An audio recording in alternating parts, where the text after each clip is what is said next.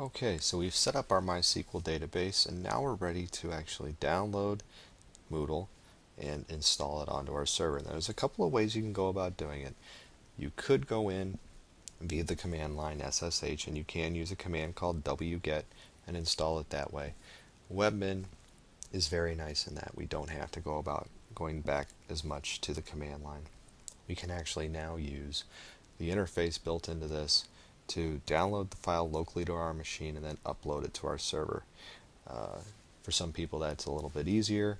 For those of you who want to use the command line features to download and install, you can do that as well.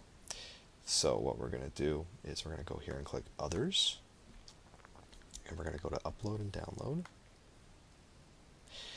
And as you can see on here, we could, if we wanted to, download the files directly from the server, or we can upload files from the server, or upload to the server, I'm sorry, or you could download files from the server to your local machine. And what we're going to do is we're going to upload, we're going to pick which directory it's going to go to, whether it's who it's owned by, and if it's owned by a group, and then we're going to extract that file to our server and then delete it. So what we're going to do, we're going to go to the Moodle website, and the Moodle website, it's moodle.org, or you can go to www.moodle.org. On the left hand side here you see it says download Moodle.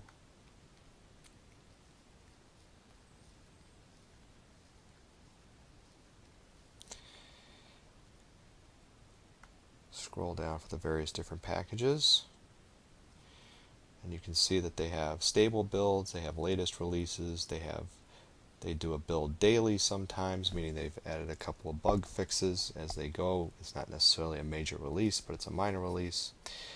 I recommend going with just the latest stable build.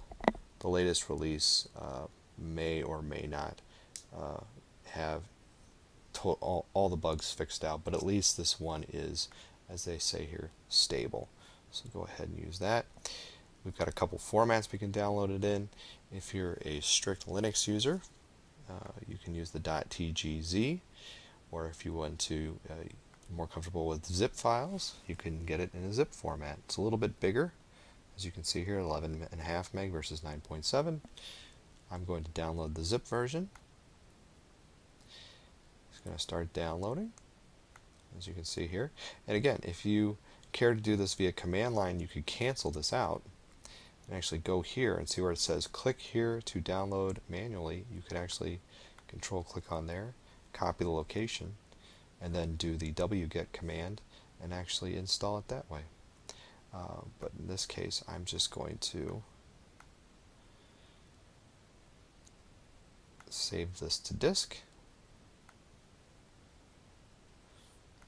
and over here we see that that file is now downloaded. It's over here. So I'm going to minimize this out of here. I'm going to go back to our Webmin interface. Again, we're in the upload and download section, which can be found over here. I'm going to browse for that zip file, select it. Now, owned by user. There are a number of users that you can use. I don't recommend that you select root. What I do select is www-data. That is the web browser. That's actually Apache is going to control this, not the root. So we're going to have the user and group be Apache to control Moodle. We want to extract the zip and tar files, yes. Oh, and we need to select where we're going to put this. The web browser files are stored down here, very bottom, under var, and if you double click there,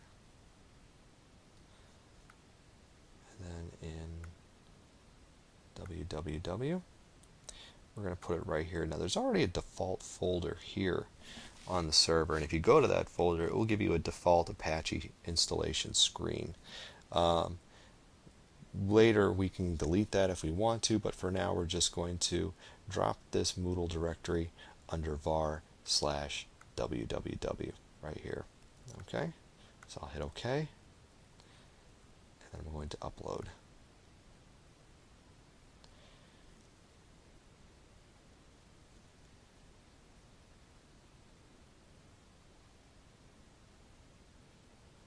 And as you can see, the progress bar, of course, fills as we go. Again, depending on what network you're working on, if you're on a school network or if you're on an intra-network, this should only take a couple of seconds. I'm tonight doing this from my home, and it's taking a little bit longer. And as you may notice, up there I have a 209.175.18.13 address. That is in fact the public IP. I do have Webmin open.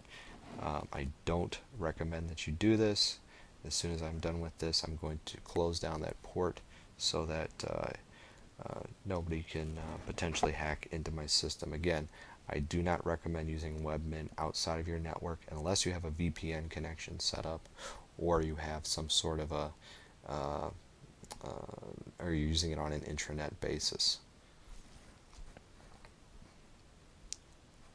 Looks like we're about 3/4 of the way done now.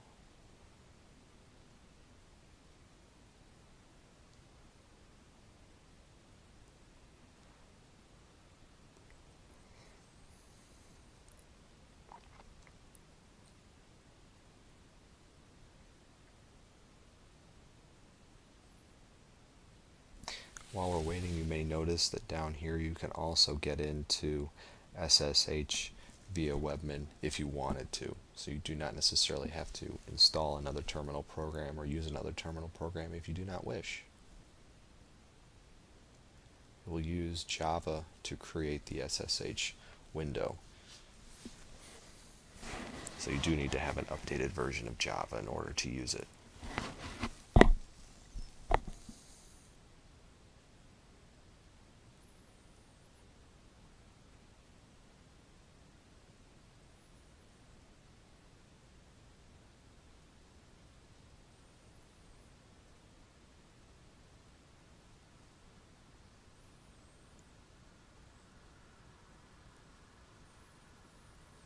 Almost done here. Hopefully you've skipped past this in the video if you're watching this on YouTube or in a browser off of my site.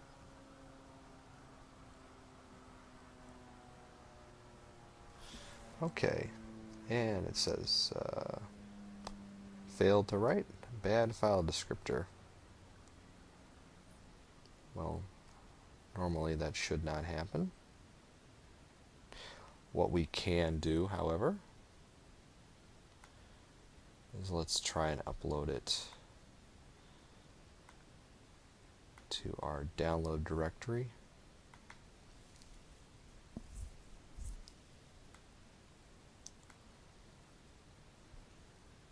We'll leave it as root there. We'll leave it owned by group as defaults, and we'll upload, and hopefully then we'll get a successful upload of the file, and from there we will stop with this video.